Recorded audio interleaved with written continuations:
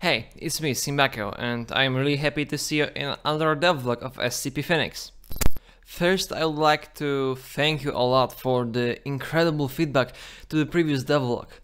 For all advices, help offers, or basically approvals, or just other supportive comments. It means a lot for me, and I'm really happy to see that in the comment section. But okay, anyway, I won't extend it unnecessarily, so yeah, let's begin.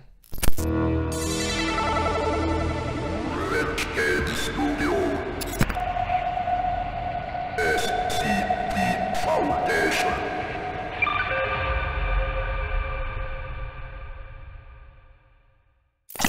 I'm going to be honest with you. For the last 2 months, it was hard for me to find time for development of SCP Phoenix. New school, some other smaller projects that I'm currently working on, and basically a lot of things on my head. And yeah, this is why it was so silent on the Discord server. But yeah, despite that, there is still a couple of things that we want to show to you. Enjoy!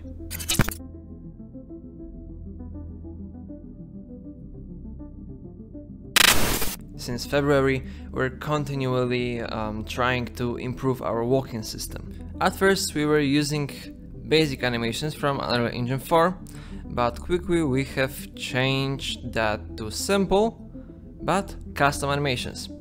Meanwhile, we changed the visibility of our character.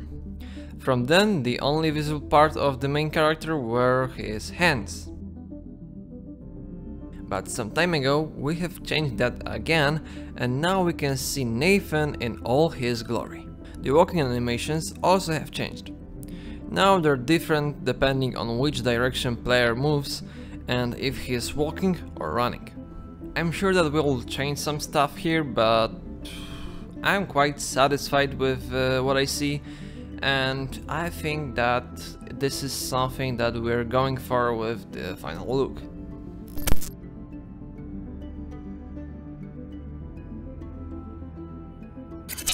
Again, in February, when we have shown you the light containment zone, you were able to see a hand icon attached to the interactable objects.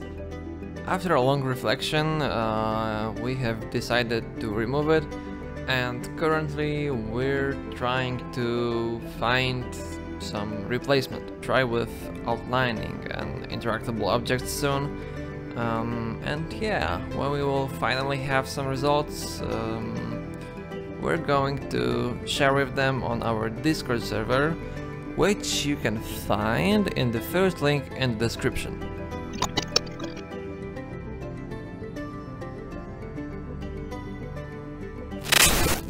So, with the mentioned interactions, I would like to say a bit about the most common interaction that you'll come across in our game. I would like to talk about doors. In February there was this awful model, and yeah, we got rid of it. Now we have brand new model that's similar to that from Containment Breach. Let us know which one you like more and what we can improve or change in this matter.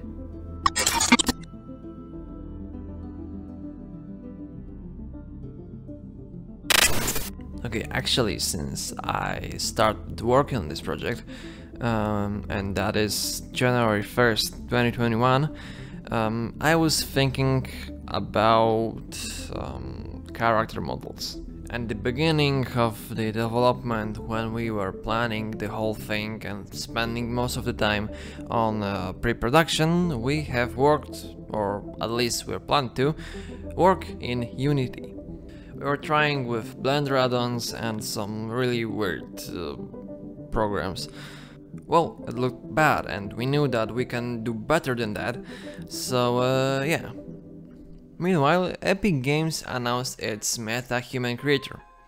Making super realistic characters in the blink of an eye is quite tempting, right? It was one of a few reasons to change from Unity to Unreal Engine. After initial enthusiasm, we collided with reality. For such a newbie game dev as me or Cichy, it was extremely hard to understand this vastness of informations that were necessary to work with MetaHuman and Unreal. Despite that, we tried our hand with this program.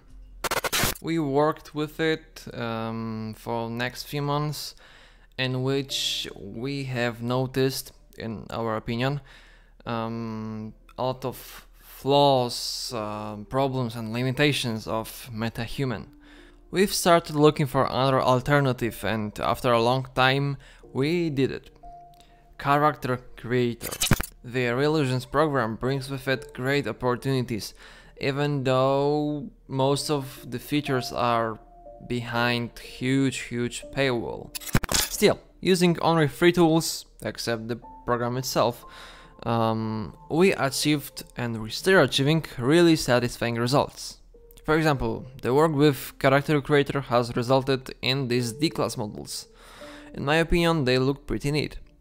Remember that I'm still learning handling this program, and if you have any advice on how I can change these models, let me know. The personnel of the Foundation is one of the most important things in our game.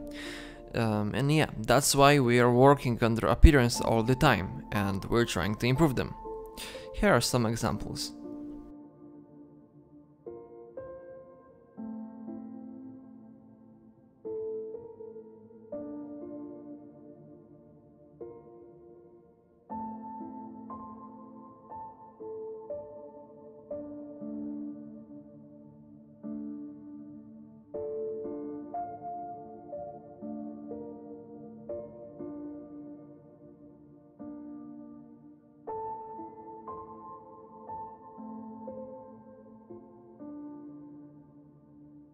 There are also some characters that don't belong to the Foundation.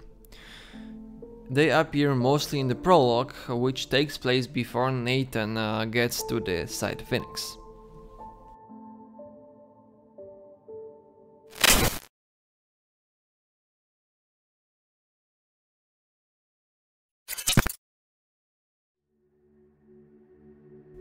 Welcome in the heavy containment zone.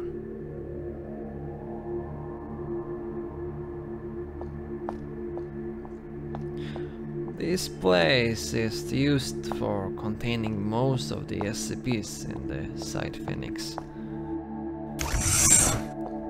Especially these dangerous ones.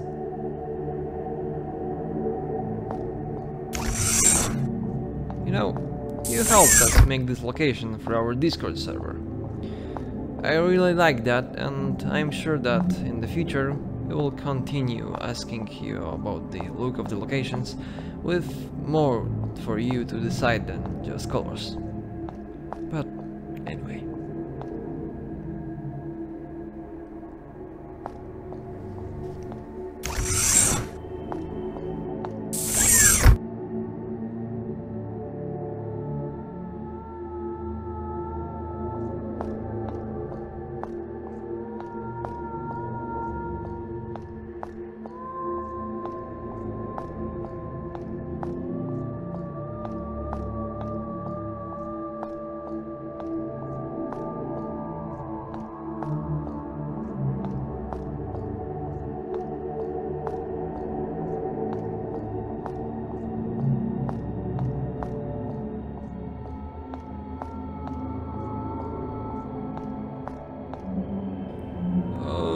Okay, it's getting quite dark in here.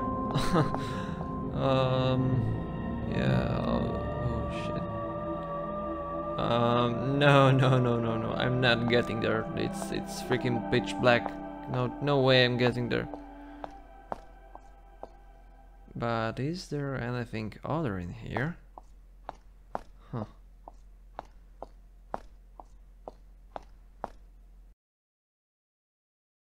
Oh.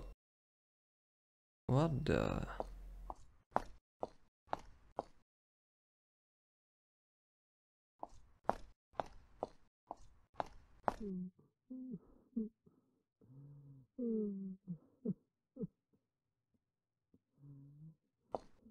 What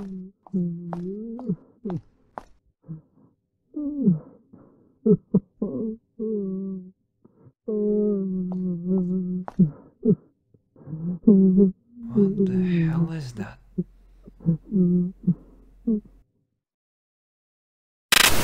Okay, that's all for today. That is also the last devlog in this year. We want to prepare something special for you for Christmas, but we'll see. We also want to plan what's to come in 2023. Let us know what do you think about everything we've presented here today. Yeah, thank you very much for your attention and see ya.